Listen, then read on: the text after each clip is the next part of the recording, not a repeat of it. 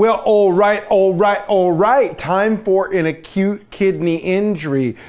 Pre-renal azotemia, post-renal azotemia, whether we used to call it acute renal failure in the past. Now we say, I'm hurt, you slapped my kidney around, I'm injured, man, you hurt my feelings.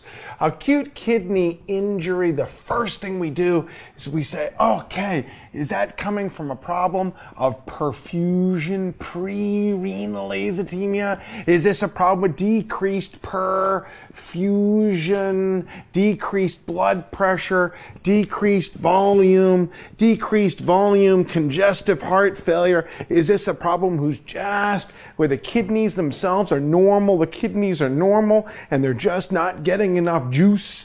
Or is it a problem where, oh no, it's a problem of post-renal failure? With post-renal failure, it means there's a blockade. There's a blockade somewhere. There is benign prostatic hypertrophy, or bladder cancer, or cervical cancer, or a stone or stricture, tumor or obstruction, stone or stricture, tumor or obstruction, post-renal failure blocking my urine, stone or stricture, tumor or obstruction. Where does the stone have to be to disrupt it? Where does the stone? It would have to be bilateral, because remember, you can't get renal failure from injury that only affects one kidney. Now, this section in the book is huge. It's 15 pages. However, you can summarize it, because no matter what the cause is of the pre-renal failure, septic shock, anaphylactic shock, neurogenic shock, cardiogenic shock is all the same thing for the kidney. I'm not getting enough perfusion. Hypovolemia from dehydration, hypovolemia from bleeding, hypovolemia from intravascular volume deficit, hypovolemia from low albumin states because you have decreased intravascular volume is all the same to the kidney. All of these feel the same. The kidney is normal. In post-renal failure, you have to have cancer blocking the bladder, cancer blocking the prostate. The most common cause of death in cervical cancer is post-renal failure. But remember, it has to block both sides. And you'll be able to tell also because, one, you can feel the bladder. You should be able to feel the bladder. Number two, you can tell on a sonogram or a CT because you have hydronephrosis, where it's obstructed. Or you can pass a catheter and you'll give birth to a beautiful 1 to 2 liter urinoma. We intubated the penis, intubate the penis, and all of a sudden, and you're like, wah, look at this beautiful urinoma, 1 liter, gave birth, catheter. You can feel the bladder, you can see it on the sonogram, you see the hydronephrosis, you pass a catheter. All of these are one thing, to the kidney. Increased hydrostatic pressure, blocking glomerular filtration. Over here with pre-renal, septic shock, anaphylactic shock, neurogenic shock, a heart that beats like this.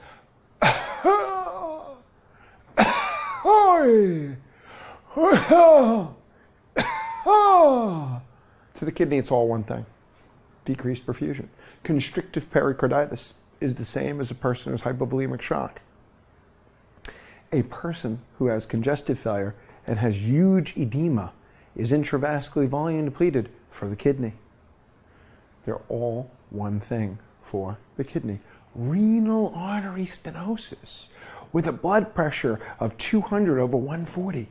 Renal artery stenosis is pre-renal azotemia to the kidney because it's not getting perfused. Now, if the problem is inside the kidney itself, the intrinsic renal failure, these are various forms of acute tubular necrosis. Acute tubular necrosis can be things that are various forms of toxins, like gentamicin and aminoglycosides, like cisplatin and chemotherapy, like people who have toxins like amphotericin. Which form of renal failure happens the fastest?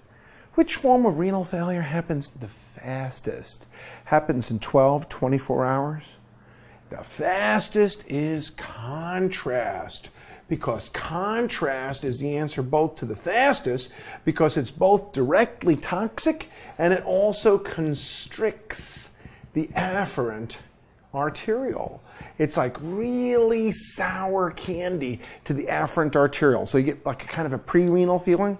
So it's ATN and the afferent arteriole sees that contrast, and the afferent arteriole is like, oh, that contrast.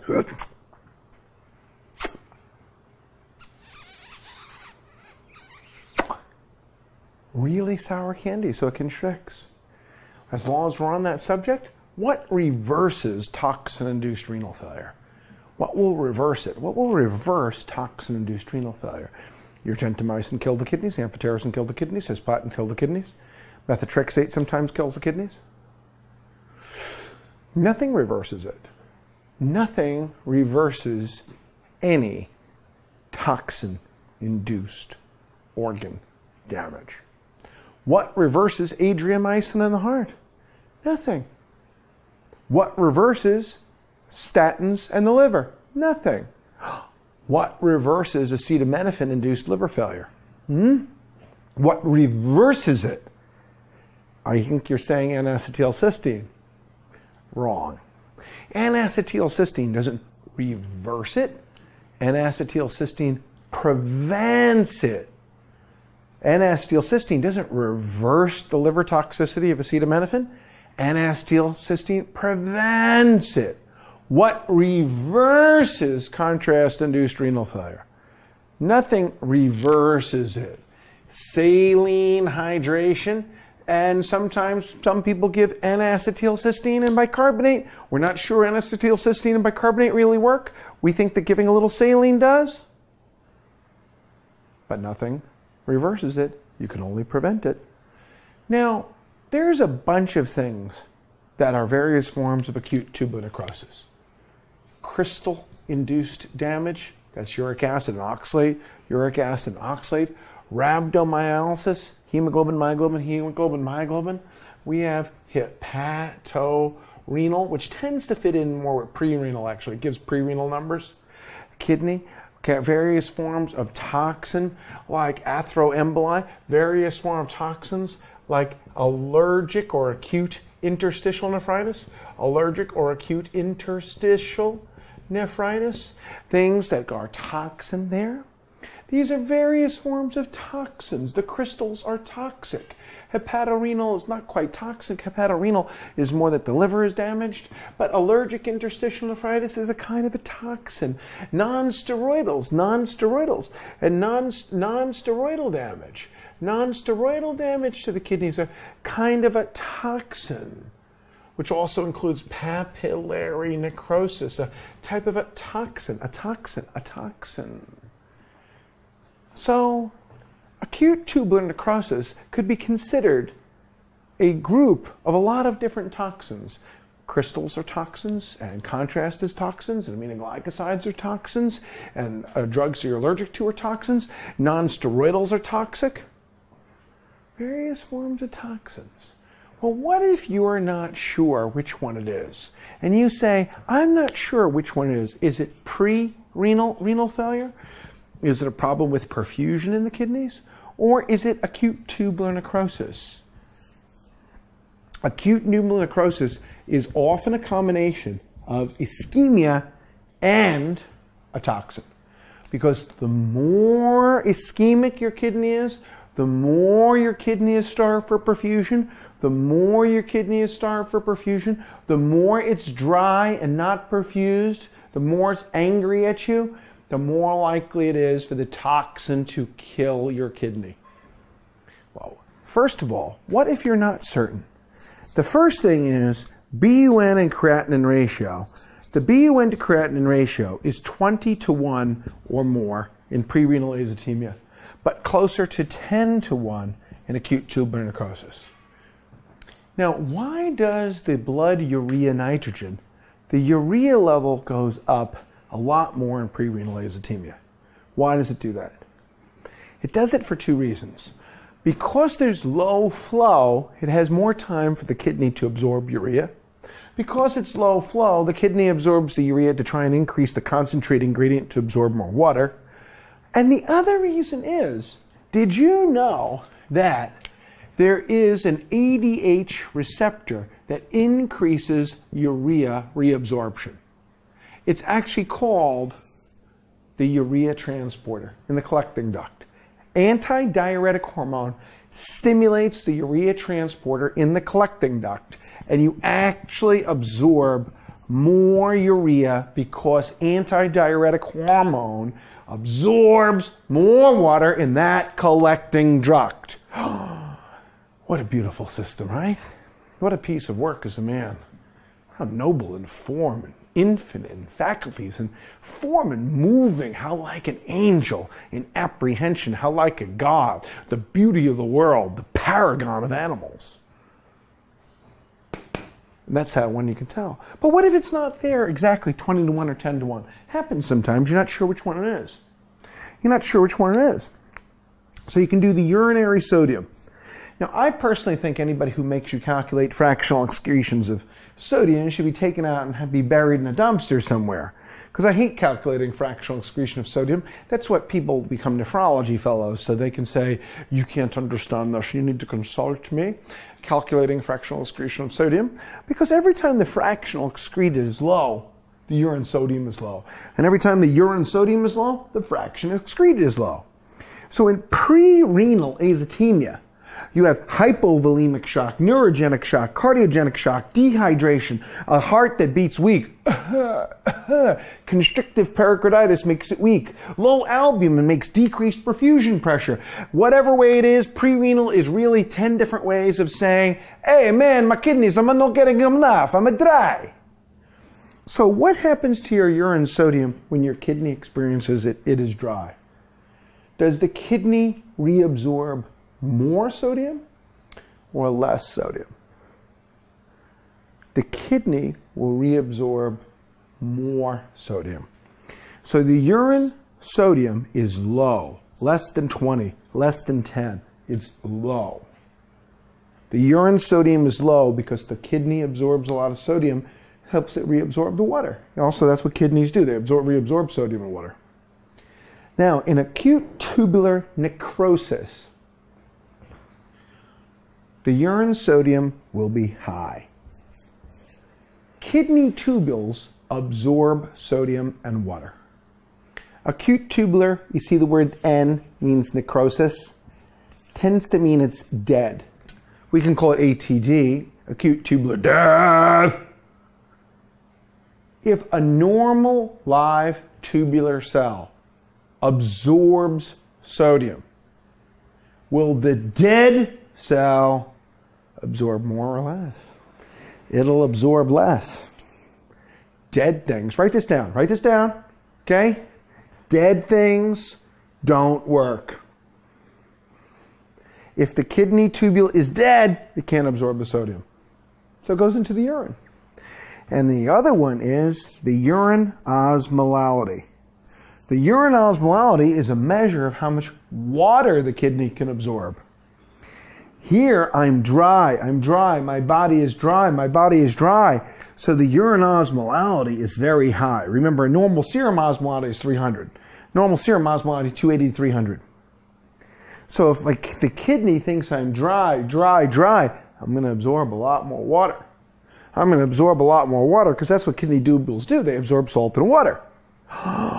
The kidney tubule is dead. The way is shut. The dead keep it.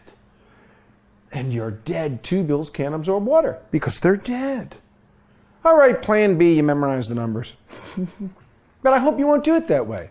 I hope you won't do it that way. You know, there's no new nephrology. There's no new nephrology. There's no new nephrology. They pick up a couple of new blood pressure medications and the cardiologists say, hey, blood pressure's ours. Nephrologists say, no, I want something new. But there isn't any new nephrology. There's no any new nephrologic diseases. Ooh, I got one. We changed the names. And Wegener's granulomatosis. Or Churg-Strauss, let's change it to allergic angiitis. Or instead of calling it C-ANCA, we call it anti-myeloperoxidase. Sorry, proteinase 3. P-ANCA is anti-myeloperoxidase. So is that new or we just changed the names? So since there's no new nephrology, You want to commit yourself to saying, I'm going to learn this now and I'm always going to know it. You need it for everything. In pre-renal azotemia, the urine sodium is low because the kidney absorbs more sodium. The urine osmolar is high because the kidney is absorbing more water. In acute tubular necrosis, the kidney tubule is dead and you can't absorb the sodium and you can't absorb the water. Because the kidney tubule is dead, you also can't absorb the urea. That's how you'll tell the difference. Now, acute tubular necrosis is often a combination of decreased perfusion, ischemia, and a toxin. We already said that the fastest of those toxins is contrast. Saline prevents it, but it can't reverse it once it's happened. Now, let's see. They give you the story about the ethylene glycol overdose. The ethylene glycol overdose and the antifreeze, because the antifreeze and ethylene glycol is sweet. That's why people commit suicide with it, or they could, as if there wasn't so many other things to commit suicide with. But ethylene glycol, it's sweet, tastes sweet. And what ends up happening is ethylene glycol is metabolized to oxalic acid. And oxalic acid and oxalate binds with calcium and forms crystals that kill the kidney tubules. There you go. Give calcium, fomepizole, calcium, dialysis. Fomepizole blocks the production of the oxalic acid. Fomepizole and alcohol. Why anybody wanted to invent fomepizole, it was the only time we could have given alcohol, is the only time in their life that you can say, my prescription for you is to get you legally drunk. Let's give you alcohol. And some spoil sport has to it's like, why don't you go invent the malaria cure? Why you gotta get an rain on people's parade when they finally can legally prescribe alcohol? Fomepizole or alcohol blocks the production of the oxalic acid. Now, next one. A person has leukemia or lymphoma. Leukemia or lymphoma, and they should have gotten fluids, and they should get allopurinol, and they should get one other thing before their chemotherapy. Fluids and allopurinol, and what other thing? Fluids and allopurinol and raspberry flavored uricase. Uricase. Because allopurinol prevents the production of uric acid, prevents the production of uric acid, and uric acid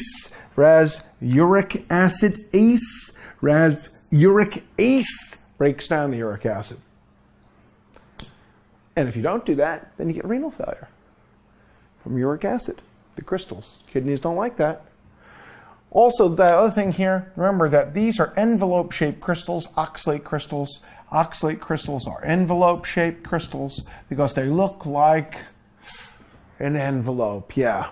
Now, once the renal failure occurs, we don't have anything to reverse it. Fomepizole and alcohol prevent it. Once it occurs, you're cooked. Ethylene glycol is what led to the start of the Food and Drug Administration. 1937, 1938, Franklin Delano Roosevelt is the president. They have the invention of sulfa antibiotics, and they started giving sulfa antibiotics. Remember, there's no prescriptions in 1938. Prescriptions didn't come around until the 1950s. And so the antibiotics were sold over the counter. There was no such thing as prescriptions. And they said, oh man, let's have all these kids take sulfa drugs because of their otitis and sinusitis and colds. Okay, that's nice. Nobody knew. I mean, it's brand new stuff, right? Oh, but how's little baby going to take sulfa drugs when sulfa drugs are bitter? They taste bitter. Oh, I know what we can do. Let's mix it up with ethylene glycol. Tastes sweet. Nice idea, right? No testing required in 1938. No testing. You didn't need to, there was no Food and Drug Administration, no requirement for safety testing. You just made stuff and sold it like cornflakes. Actually, cornflakes are comparatively safer than the medicines at the time because there was Food and Drug Administration, didn't regulate the food either, right? So dozens of children get killed with renal failure, with ethylene glycol overdose, and that's why we're always going to keep talking about ethylene glycol overdose, even when we don't know why we're talking about it, because it was the signal event that led to the start of the Food and Drug Administration, which is you can't just release medicines for people without testing it, at least for safety and efficacy. The same way the Center for Disease Control was invented to control malaria. Used to be called the Center for Malaria Control. So, oxalic acid, ethylene glycol, envelope-shaped crystals, metabolic acidosis. Metabolic acidosis. Now, when you have hepatorenal syndrome, this is one of the only ones where it's not the kidney itself that gets damaged. It's kidney disease on the basis of liver disease. And it fits in with the pre-renal numbers. It has a decrease in the urine sodium, it has an increase in the urine osmolality, and it has a high BUN and creatinine. And the thing about hepatorenal syndrome is that we don't really have a good way to fix it. So we give, believe it or not, octreotide seems to work, and albumin infusions. And we think this might work. It gives us something to do while we're trying to find ourselves a kidney donor, and a liver donor for hepatorenal syndrome. It's kidney failure on the basis of liver failure. It fits in with the pre-renal numbers of low urine sodium, high urine osmolality, because the kidneys are starved for perfusion. The kidneys are starved for perfusion because the liver failure leads to decreased flow of blood into those blood vessels. Octreotide, which is somatostatin, and albumin try and bump it up. Oh, we got a 37-year-old man, and he gets run over by a car. He gets run over by a truck. He gets run over by a truck that's carrying statins. He has a seizure after he's run over by a truck that's having statins, and he's lying in the floor of the highway in the hospital after being run over by a truck carrying statins and having a seizure. And then I punched him in the arm. What's the most urgent step? What's the most important thing to do first? How's he going to die? Yeah, rhabdomyolysis, but how's he going to die? So I'm telling you, you can have seizures. Your muscles crunch. Statins, trauma. Did you know that just immobility leads to rhabdomyolysis? If you lay down and you don't move for 4 hours, your muscles break down. Actually, they break down after how long? How long does it take before your cells start to break down of immobility? 2 hours. If you don't move every 2 hours, you start to necrose. That's why in our REM sleep cycles, we take a half an hour, 40 minutes to go down into REM. We stay down in REM for 20 minutes or so, half an hour, and we come back up and down. And so every 90 minutes, 120 minutes, every hour and a half to 2 hours, we're programmed to move while we're asleep. But if you lie on a hard surface, you will wake up and you will have rhabdomyolysis. So the question is 3 things. How do you die? And what is the first diagnostic test to tell you you have rhabdomyolysis for sure? A lot of people can have an elevated CPK, but it doesn't mean you're getting kidney damage from rhabdomyolysis just because you have a high CPK. The most important test is potassium, or EKG. So if it says, what is the most urgent step? Which of these things must you do first? When the question says do, step, action, management, do, step, action, management, does that mean a test or does that mean a treatment? And it can be either one. When it says do, step, action, management, does it mean a test or a treatment? And it could be either one. The most important thing is to see if they've got peak T waves or they've got massive hyperkalemia. Because if you've got massive hyperkalemia and peak T waves, you need to give calcium chloride or calcium gluconate to protect the heart. Now, the test that's first is the urinalysis will be dipstick positive for blood, and then when you go looking for cells, you have no cells seen because the dipstick can't tell the difference, remember, between hemoglobin, myoglobin, red blood cells, hemoglobin, myoglobin, red blood cells, hemoglobin, myoglobin, red blood cells, the dipstick cannot tell. Hey! That's how you know. Oh, you might say, well, fishy, fishy. How come, why not just get an increased CPK level? Because a CPK level elevation doesn't really mean automatically that you have renal failure from rhabdomyolysis. People who are muscular and go to the gym can have CPK level that's elevated. Intramuscular injection elevates the CPK level. But it doesn't mean the same thing as saying I have renal failure on the basis of rhabdomyolysis. Now, the therapy for rhabdomyolysis is lots of fluids. Sometimes we give bicarbonate, and then we talk about giving mannitol and then never use it. But mannitol basically increases the urine flow, and mannitol decreases the duration of contact with the hemoglobin, the myoglobin. If it is hemoglobinuria, decrease the contact with hemoglobin. If rhabdomyolysis, decreases it with myoglobin. The myoglobin cooks your kidneys, fries your kidneys, shawarma your kidney, tandoori your kidney, chicharrones de riñones. And so just like putting your hand on a hot stove, we want to speed up urine flow by giving fluids and mannitol to pull the hand off the hot stove, because the myoglobin cooks the kidneys, fries them, kills the cells, muddy brown casts. So the more fluids we give, the more mannitol we give, the more quickly we make urine and flush out the kidneys. Mostly it's fluids. Bicarbonate reverses the metabolic acidosis, because there is one. Bicarbonate helps lower the potassium as well. And here's the other thing is, why do you get a decreased blood calcium? Why do you get a decreased blood calcium for a person with rhabdomyolysis? Why do you get a decreased blood calcium? Decreased blood calcium? Why do you get a decreased blood calcium? You get a decreased blood calcium because damaged muscles bind calcium. Damaged muscles bind calcium.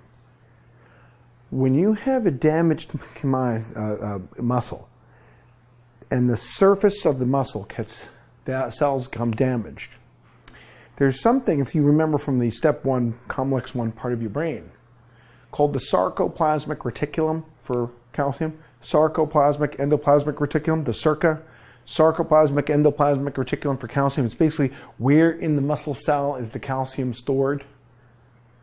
And when you remove the surface or the sides of muscles, because the wall breaks down, the sarcoplasmic reticulum for calcium binds the calcium, pulls it right out of the bloodstream. See, if we stripped off your muscles and put it in a bath with calcium in it, it would suck up all the calcium. It would suck up all that calcium. And that's why the calcium level goes low. Short answer, you could say, damaged muscle binds calcium. Sucks it up. Sucks it up. Fluids, bicarb, mannitol. Oh, you have a person who goes for a catheter procedure. A catheter procedure in the heart. Catheter procedure in the heart. They have a person who goes for a catheter procedure in the heart, angiography, angioplasty, and a couple of hours later, not only do you have renal failure, but you also have blue skin and blue toes, complement level drops, and you have increased eosinophils. Now, why you get increased eosinophils with this, I don't know. It's probably an inflammatory problem. You might say, well, why not neutrophils then? But there's an allergic immune potential to atheroemboli. Atheroemboli is knocking clots of atheromatous material off of blood vessels, and it gets clogged up in your kidneys and in your skin. It's kind of like you're reaching up for something, reaching up on a shelf, and you knock off a plate off the shelf and it crashes, and now you step on it. Kidney injury from a catheter procedure, knocking atheral emboli off the blood vessels, up in the aorta, up near the aortic valve, up near the entry to the coronaries. As you're going in, and the atheromatous plaques in your aorta get knocked off, they get clogged up in your kidney, causes renal failure, they get caught up in your toes, and you get blue toes, and you get low complement and eosinophils. And what can you do about it? Nothing. You can't do anything about it. There's nothing that you can do about it. As we said, you can't reverse toxin-induced organ damage. There's only one question for you for atheroemboli, and that is for you to recognize the diagnosis. They have to give you a catheter procedure, they have to tell you that it went in an artery or into the heart, and they have to tell you this blue toe story, or you won't know what it is. So what's the difference between toxin-induced kidney damage and allergic interstitial kidney damage? What's the difference between toxin-induced, direct toxins, and allergic? Well, one is the mechanism. Gentamicin takes 5 days to develop toxicity. Cisplatin takes 4 or 5 days. Amphotericin takes 4 or 5 days. It has to accumulate. It has to injure it by accumulating it, and it happens slowly. Allergic interstitial nephritis can happen immediately. Number two, toxin-induced organ damage is from very different substances. Gentamicin is toxic to the kidney tubule. You're not allergic to it. But allergic interstitial nephritis is the same things that cause Stevens-Johnson and a rash. What are human beings allergic to? Stupidity? Penicillin? 10% of the population is allergic to penicillin. You're allergic to penicillin. 10% of the population is allergic to penicillin. Sulfa drugs. The population is allergic to sulfa drugs. It's allergenic. There's nobody, you ever see beta blocker allergy? Beta blocker allergy? Oh no, beta blocker toxicity, hypotension, bradycardia. But beta blocker allergy? Like rash? No. Calcium channel rash? No. SSRI? Antidepressants? Allergic? Allergic, like rash, eosinophils, hemolysis. No, penicillins cause hemolysis, drug-induced hemolysis. Penicillins can cause a rash. I got a rash, I'm allergic to it. Penicillins can cause urticaria. Sulfa drugs can cause a rash. Sulfa drugs can cause G6PD, hemolysis. Penicillins, sulfa drugs, allopurinol. Allopurinol, a lot of people are allergic to allopurinol. Phenytoin, a lot of people are allergic to phenytoin, phenytoin rash, Stevens-Johnson, quinolones, lamotrigine. These are all the things that can cause you to have allergic interstitial nephritis, but rather than have you memorize them over and over again, they're also the things that cause Stevens-Johnson. Have you ever heard of Stevens-Johnson from a tricyclic? No, dry mouth, constipation, anticholinergic. But tricyclic rash, tricyclic hemolysis, tricyclic allergic interstitial nephritis. Penicillin, sulfa drugs, allopurinol, phenytoin, quinine. Rash, renal, hemolysis. Rash, renal, hemolysis. The same way non-steroidals can be directly toxic. Non-steroidals can cause allergic interstitial nephritis. Non-steroidals can cause papillary necrosis. Non-steroidals is one of the few substances that can do multiple mechanisms. Non-steroidals, ibuprofen, naproxen, sulindac, meloxicam, ibuprofen, sulindac, meloxicam, naproxen. Who the hell should be using indomethacin? In non-steroidals is one of the few things that can be both directly toxic, accumulating over time, and at the same time, it can also cause a rash, At the same time, it causes allergic interstitial nephritis, and it gives you eosinophils in my urine. Eosinophils in my urine, eosinophils in my blood can cause a rash too. Eosinophils, rash, fever, eosinophils, rash, and fever. What reverses allergic interstitial nephritis? Nothing. We don't have anything. You might say, we'll give steroids because it's an allergy. Nice idea. We're not sure it really does anything. But I'll tell you, if you got renal failure and you don't know what to do and it's getting worse and worse, we'll give the steroids. You're going to hear that a bunch in nephrology, so you're just going to have to live with that, by the way. IgA nephropathy. There's no treatment for IgA nephropathy. Yeah, but what do? Well, we give them ACE inhibitors and steroids. But I thought you said nothing reverses it. Yeah, well, you know, we're doing people, doctors, got to do something. Give them ACE inhibitors and steroids and fish oil. Okay. What about Hanoch-Schönlein? Nah, nothing reverses Hanoch-Schönlein. It gets better on its own. Yeah, but if it gets worse, we'll give them ACE inhibitors and steroids. Post-strep glomerulonephritis. You know, those antibiotics don't work. They don't work. What did you do? I gave them antibiotics. I didn't like the infection being around. So you're doing all these things that don't work. Yeah, well, you know, people get divorced and they get remarried and try and make their spouses happy who don't like them. So try it again.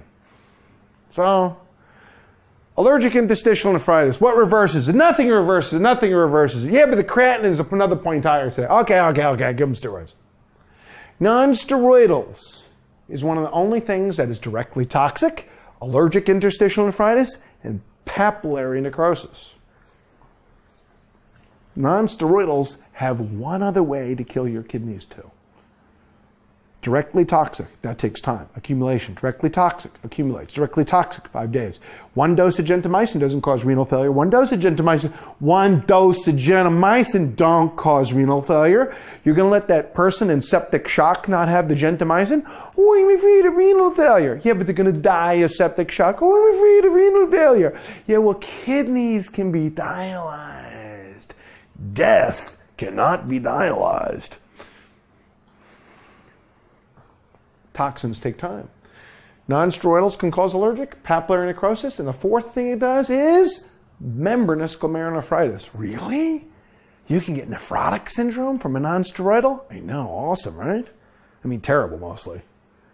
You can get nephrotic syndrome? You can get nephrotic syndrome from non-steroidals? Yeah. You can get nephrotic syndrome from non-steroidals. Now, next one, last one. You have a person with underlying renal disease. Underlying renal disease.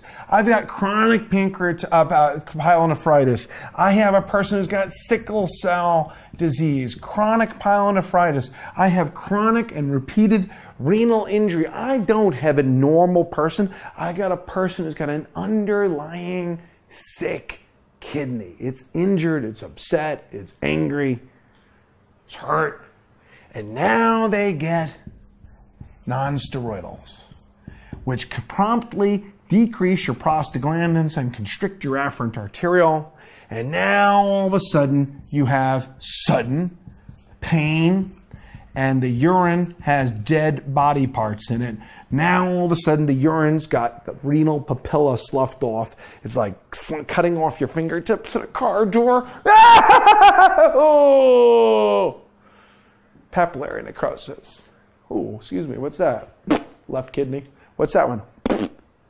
Urinating dead body parts.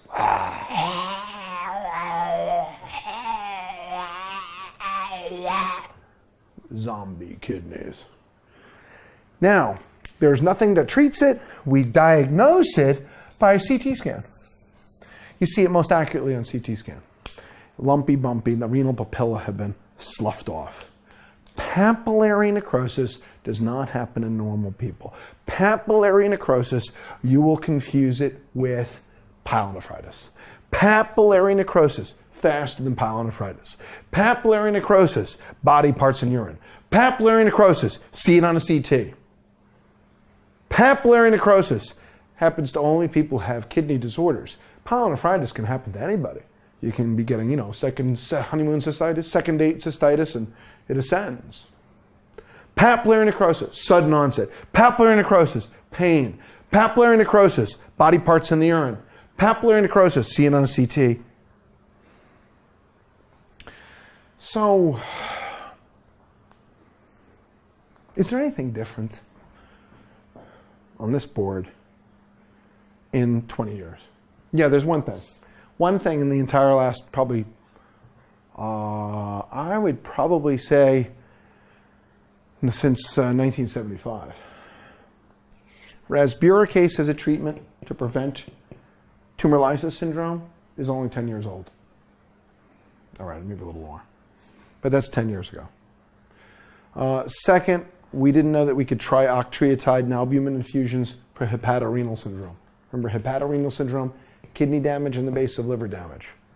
This as a treatment. So we have a little bit on the treatment end. But the other things, this is a 15-page section. It's a 15-page section on one board. You can do it. Because ultimately, if they don't work, you're going to go on dialysis. And why you go on dialysis is you don't have to go on dialysis because people have anemia. The anemia you can give erythropoietin to. You don't have to go on dialysis for that. You can reverse the anemia of renal failure with giving erythropoietin. You can't reverse the renal failure that leads you to have a massive hyperkalemia or acidosis, because by the time your kidney gets dead enough to have hyperkalemia and acidosis, you're going to die. You don't need to go on dialysis because you got low calcium or bone lesions. You can give calcium and vitamin D. I mean, after all, why do dead kidneys lead to low calcium? Dead kidneys lead to low calcium because vitamin D2 is made in the kidney. The active vitamin D, 125-dihydroxy-D, is made in the kidney. And without it, you get low calcium. And with the low calcium, you get hyperparathyroidism, and the hyperparathyroidism sucks out calcium and phosphate from the bone. But you don't have to go on dialysis for that. You can give calcium and vitamin D. But nothing will reverse the encephalopathy that happens from renal failure. Only cleaning up the blood with dialysis will do that. Why can't I just give a diuretic when I have fluid overload? Why do I have to do dialysis? See, I don't have to do dialysis for the phosphate accumulating. I can give phosphate binders. Calcium carbonate phosphate binders. But I can't just give a diuretic to have fluid overload, because if the kidneys worked, you wouldn't have the fluid overload. The diuretic's not going to work well because the kidney is dead. The kidney is dead. You can't excrete the water. And the last one is pericarditis. That one will really kill you, and you can't do anything to reverse it without dialysis. You don't have to do dialysis for anemia, give erythropoietin. You don't have to do dialysis for the low calcium, give vitamin D and calcium. You don't have to do dialysis for the high phosphate, you can give phosphate binders. Lanthanum, sevelamer, calcium carbonate. Lanthanum, sevelamer, calcium carbonate. When do you have to do dialysis? These are the answers. Now, what I want you to notice about the toxin-induced renal failures, what I want you to notice about everything on this board here, is that which one of them is diagnosed by a biopsy? Biopsy. Take a look. Acute tubular necrosis, biopsy? Any of them? No. Tubular disorders are not diagnosed by biopsy. Biopsies diagnose glomerular disorders. And you might say, well, but that truly isn't that the most accurate test for allergic interstitial nephritis? I suppose so, but then again, you could say autopsy is the most accurate test for every disease. So tubular things are from various forms of toxins. Tubular things don't need a biopsy. Which of these definitely gets better with steroids? Which of these definitely improves with steroids? And the answer is none of them. For allergic, sometimes we try steroids, but nothing definitely gets better here with steroids. Tubular, toxin, no steroids. Tubular, toxin, no steroids. No biopsy. No steroids. No biopsy for tubular, toxin, no steroids, no biopsy. Which of these is treated with cyclophosphamide or azathioprine or mycophenolate, immunosuppressive, cyclosporin, immunosuppressive, cyclophosphamide, immunosuppressive, steroids, azathioprine, cyclophosphamide? None of them. None of them. Because they're not autoimmune diseases. They're not autoimmune diseases. There's not vasculitis. Polyarteritis nodosa, Wegener's, Churg-Strauss, which is allergic angiitis, microscopic polyangiitis, every single one of them, steroids and cyclophosphamide. No steroids, no immunosuppressives, no biopsies, no steroids. Which of these gives you nephrotic syndrome?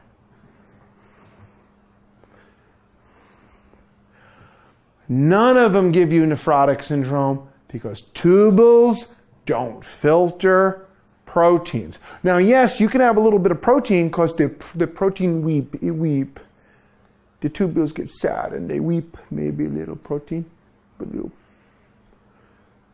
But none of them is nephrotic because nephrotic problems happen from glomerular.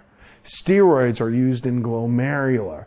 Immunosuppressives like cyclophosphamide, cyclosporin is in glomerular. Biopsies is in glomerular. Which toxin causes glomerulonephritis? Which toxin causes, which drug? Glomerulonephritis. None of them. Non-steroidals is not causing glomerulonephritis. It occasionally causes membranous glomerulonephropathy, which is a cause of nephrotic syndrome.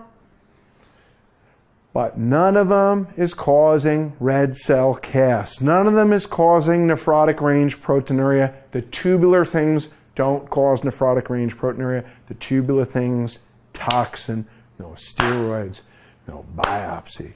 To see a world in a grain of sand and heaven in a wildflower, hold infinity in the palm of your hand and eternity in 1 hour.